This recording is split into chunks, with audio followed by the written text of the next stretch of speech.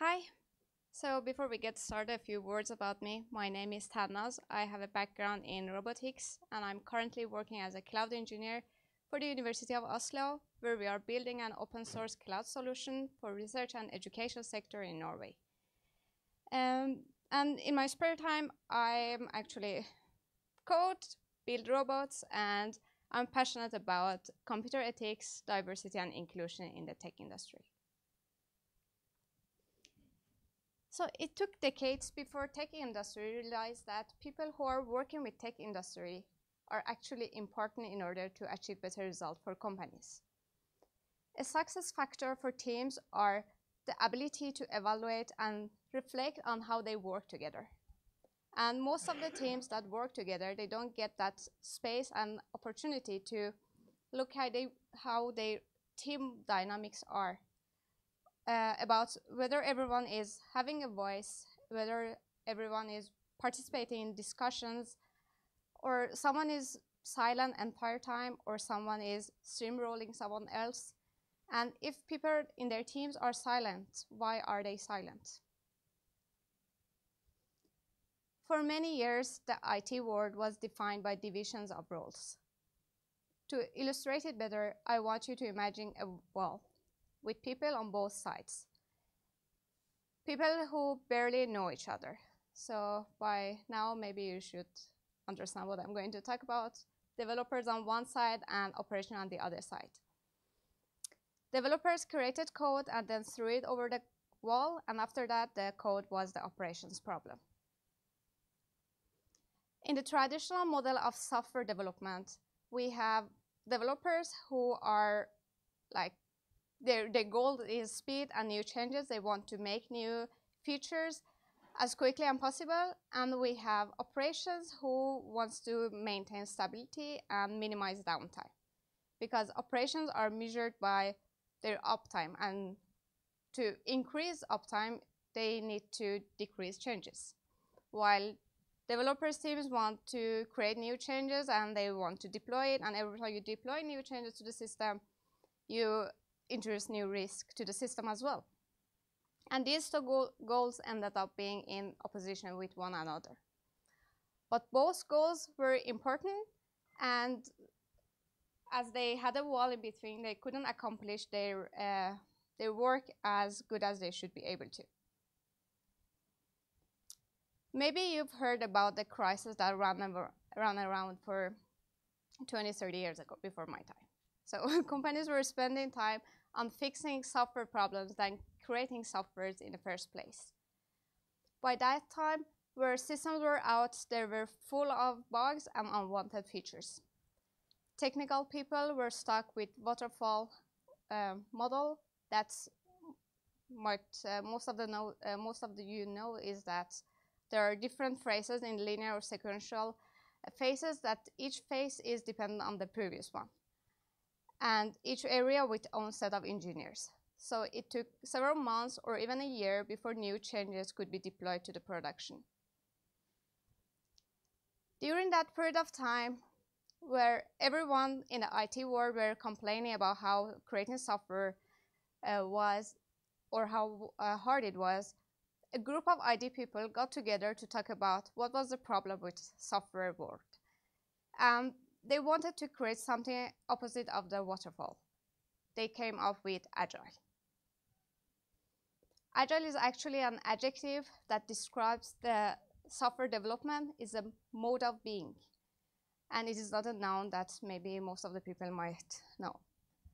Two of the most known Agile methodologies are Scrum and Kanban. So the concept of Agile fundamentally resonated with people, because it basically says that the focus is on people over process, and the focus is on interaction and collaboration over tools and documentation. So now we change the focus to the people that work in small batches in a highly interactive and iterative manner. And the goal is to establish business goals and adjusting them based on customers' feedback and continuous planning. Now that teams started working in Agile kind of teams, they still had some problems, because this time it was because of lack of communication. And this is where we had to fill the gap. We needed something to force people to work together, and it was something that needed to be rooted in communication. There had to be something that could bring people together to share same goals equally, both speed and stability.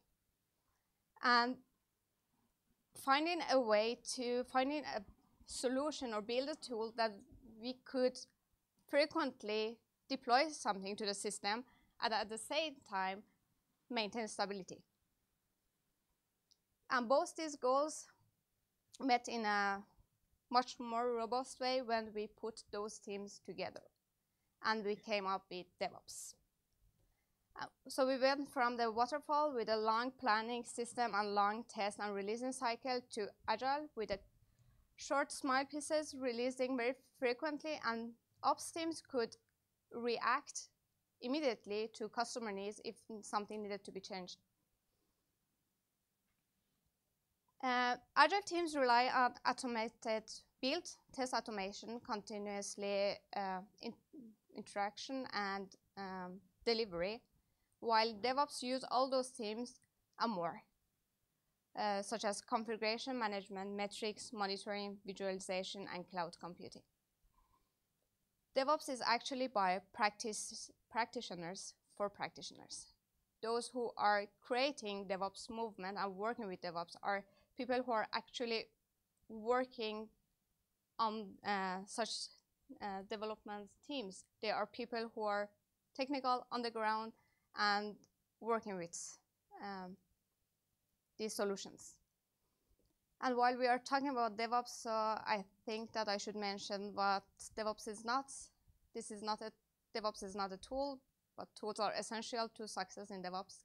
It's not a standard. There's no standard in DevOps. It's not a product, not a job title, but it's a culture of collaboration between different teams within entire organization. So this is where we put both dev and operation teams together, and now they share the same goals and pulling the same goals to the same direction. And it is all about communicating and working together. And this is where we're bringing the benefits of diverse teams together as well. Adopting new capability typically requires a plan that spans both people, process, and technology. There are a few specific techniques that are needed to be included in adopting DevOps, such as continuous improvement, releasing planning, continuous integration, continuous delivery, testing, monitoring, and feedback. And this is not a one-time process, but it's an ongoing process. Talking about DevOps, we cannot not mention DevSecOps, which is the mashup of development, security, and operation. This is where we include security people into our big, happy DevOps family. It's in this pipeline, we put security right before we deploy code to the production and right after that the code is in the production. So we monitor the code whole time for security issues. And as we know, security teams don't really like new changes because every new changes introduce potential security risk to the system. So now we're including them in the pipeline from the beginning, and now they are sharing same goals with us as well. I should also mention that the DevOps mindset is about not only including security into DevOps, but also including more and more parts of the different parts of the organization to share and to produce the same goals as well. So Agile and DevOps, as they roots, are a cultural movement. It's all about people. And an organization can adopt like essential process and many tools, but those tools are not possible, or if we are not including people, they are useless without people who are eventually going to use those systems and make changes to those processes. So some of the tools that Agile teams has can help us to like to make teams with better structure and framework to create more functional and diverse teams. But when I'm talking about diversity, it's not only diversifying teams on the same task, but also different tasks.